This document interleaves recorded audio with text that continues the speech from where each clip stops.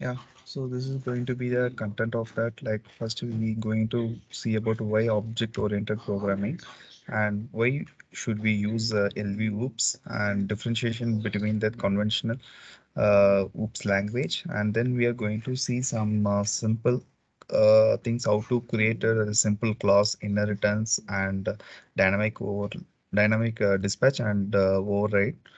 Then we'll be seeing some example codes for the LVOOPS along with the use cases. Uh, why we need to learn an OOPS? Actually, by attending this session, you will get an idea for stepping into development of the LV So, which is written in a greater ease and it can be performed with more stability and it can be simplifies the maintenance. Yes, we are going to see like how to start with the OOPS. It's going to be a basic one. Okay, then okay, fine.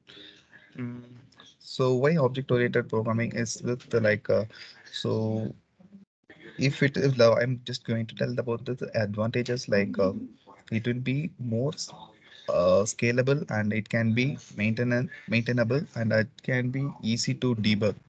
So it's well defined responsibilities like with lab and class as well as with developer. So here with some of the things what we are going to handle is we'll have a class. Inside a class we'll have an attributes as well as with methods and accessor. Then we'll have an inheritance. So based on this, we'll be maintaining this class.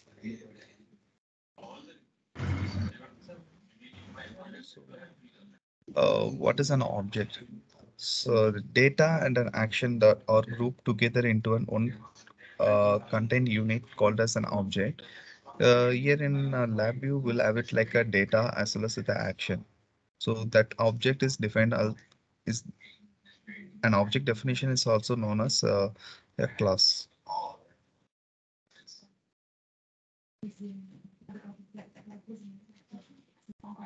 So uh, let me directly go into an demo part for how to create a class and how we can able to uh, add an attributes like what we need, just how to add it into the object. So just I'm going to show it.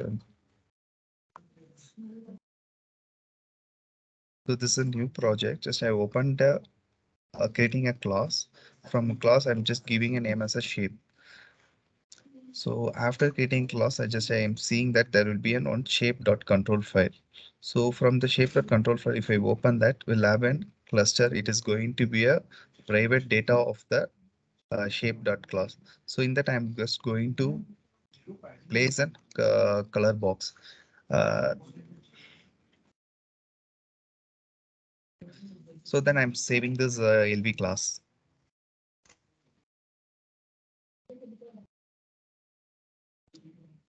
Now I have created a class and an object. In the object, I have given the data.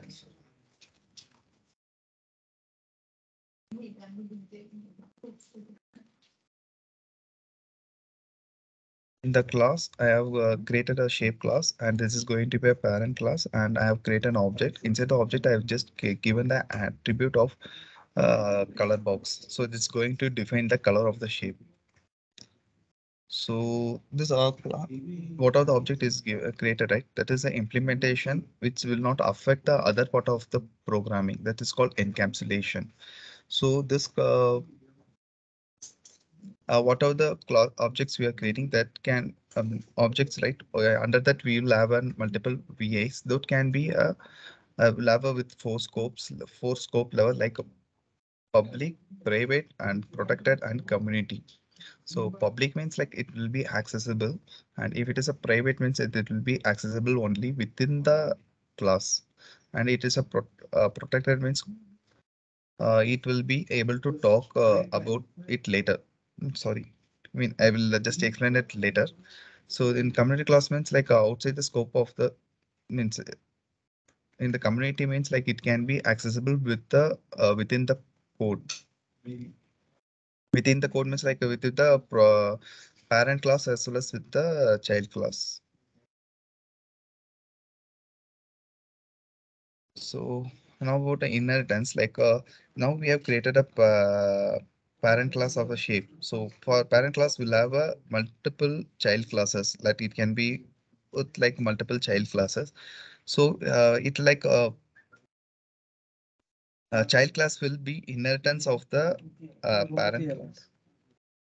So it will be parent class, and what are the functions, this methods, whatever we are using it in the child class, right? That will be inheritance with the parent class.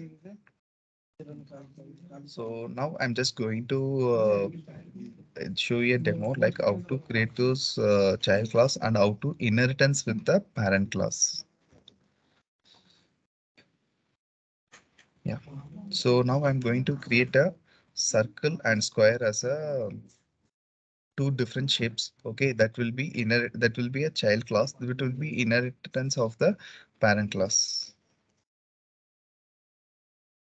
So again, I'm just creating another class that is going to be a circle.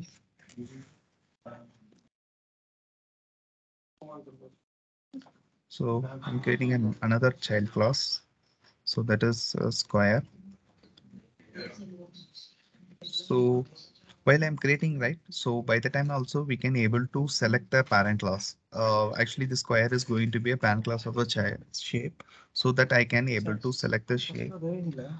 Okay, so 120 one at 8, 1 at 9, 1 at 7 on the table before the table. So let me on table. Yes. So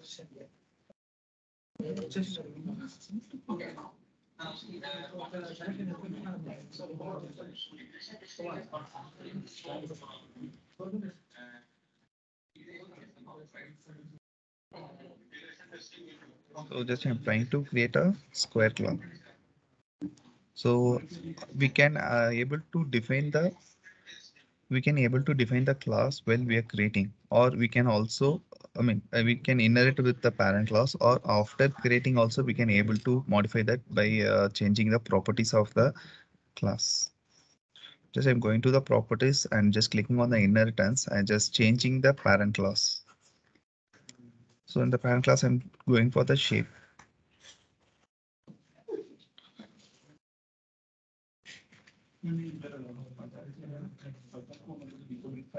To identify with the different classes, just we can rename the icon, and for each and every class, we can have a different wiring properties as well.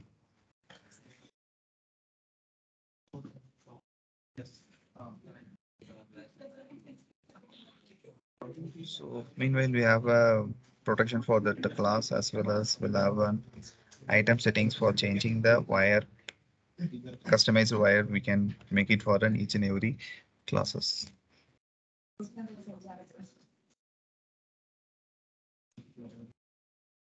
Yeah. So once we have created a inheritance, then we'll be creating a multiple methods as well as accessor. So just I'm going to show a demo on that, like how to create a methods as well as with accessor. First, I'm going to create a shape with a dynamic dispatch. So this dynamic dispatch, what will happen? Like I'm just creating it for the parent class. So after creating it, so there will be nothing in the block diagram wise. So when I'm going to call the child class, right? By the time that will be inherited, that we a method VA will be overridden for the dynamic dispatch VA. Then I'm creating the accessor. Accessor means like whatever the data what we are storing in the object of the class that we can able to read and write. So for that, I'm just creating a accessor for the read and write purpose.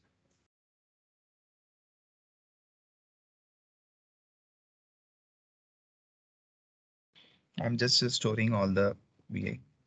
So when we see it in the block diagram, just we can able to see that a shape in is a class where the is having the color box so that we can be read and also we can able to read it from the object.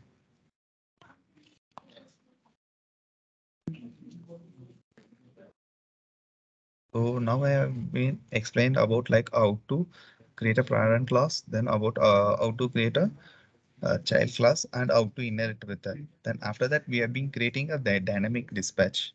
So dynamic dispatch VA will be creating it in the parent class and will be and I just am going to explain it like how to override the parent class from the child class. Sorry to interrupt you, Satish. There is a one question actually. Yeah. Yes, please, Sharif, can you ask your question? Yes, yes, yes. Yeah, hi Satish.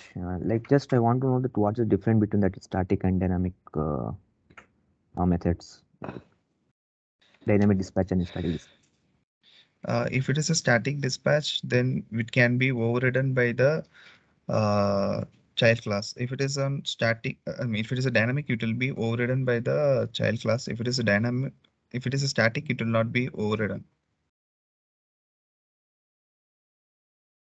Okay, Satish. Thank you. So now I'm going to explain about how to override the dynamic dispatch VI. So, so this is from actually we need to create this override it from the child class for overriding the dynamic dispatch VI. So just going to find new and creating the VA override. So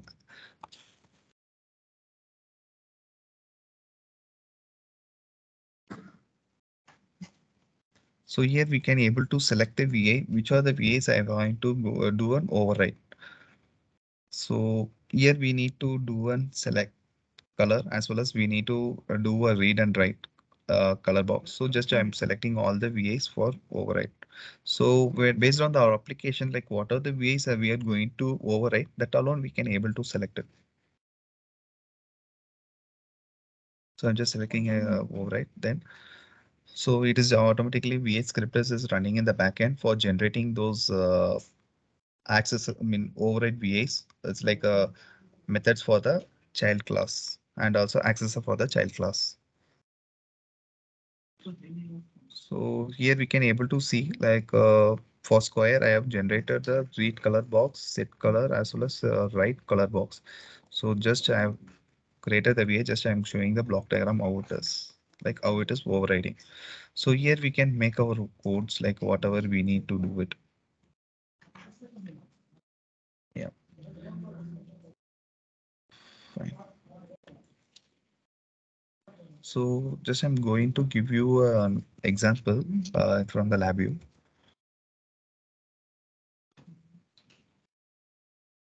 So so I have created a dynamic, so same file, whatever I have shown in the video. So I have created it for circle as well as for square.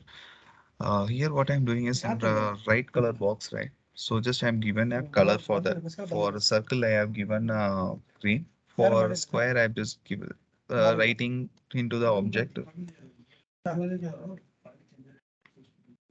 So it's a blue. Just I'm writing as a blue.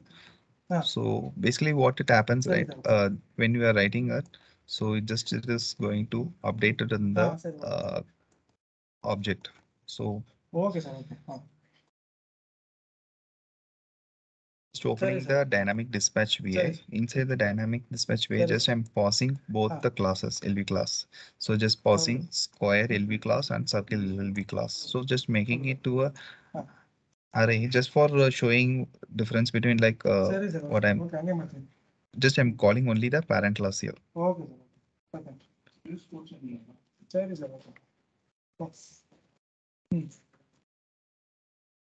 Set color, right? So that is a parent class.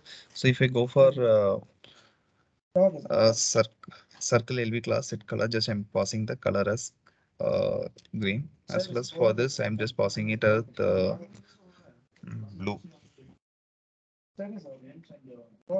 So when I'm calling this square LV class, so that the square LV class, we have created a method, right? That will be executed. So using that accessor, we are going to read the data. So just going to run and show you. So to understand like what are the classes we are passing. So just getting the LV class name alone. So when I'm running it in the first time, so when I'm running for the square LV class, just we are going to pass a square LV class. So when it is running for the circle LV class, we can see it in the probe like the circle LV class is running. So this is how we can able to make use of this LabVIEW in the LabVIEW. Okay. So coming back to the slides.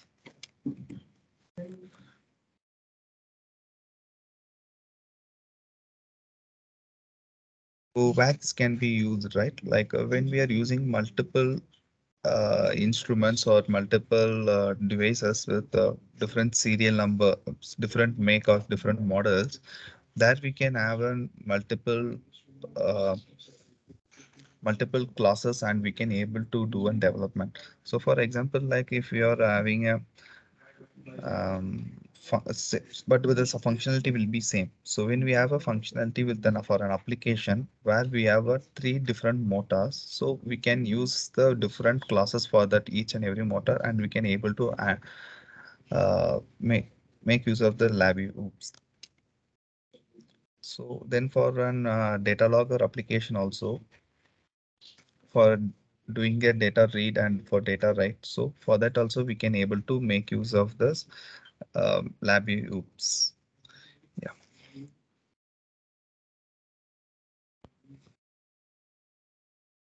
That's it from my side. And is there any questions?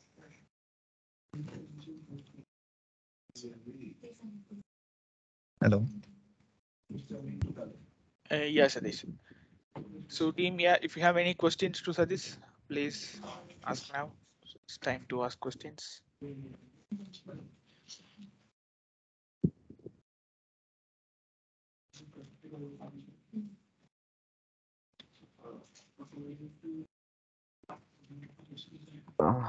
Yes, Sathish. Like, hello. Yes, can you hear me? Yeah, yeah. Yes, Sathish. Can you just show that like how to use protected and private, how to make that for the class? So by default, it will be in the form of protector. So,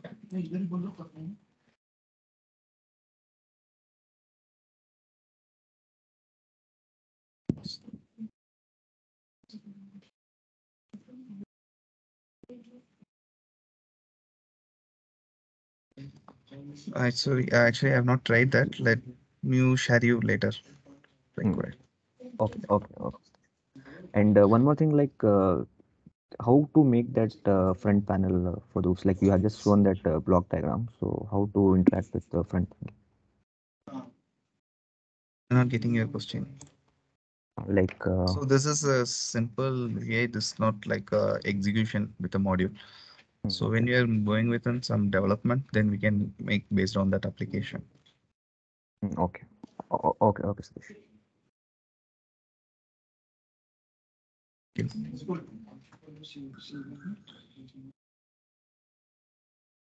Okay, thank you, Satish, for the wonderful presentation. So let's move on to the next presentation now. So next presentation is from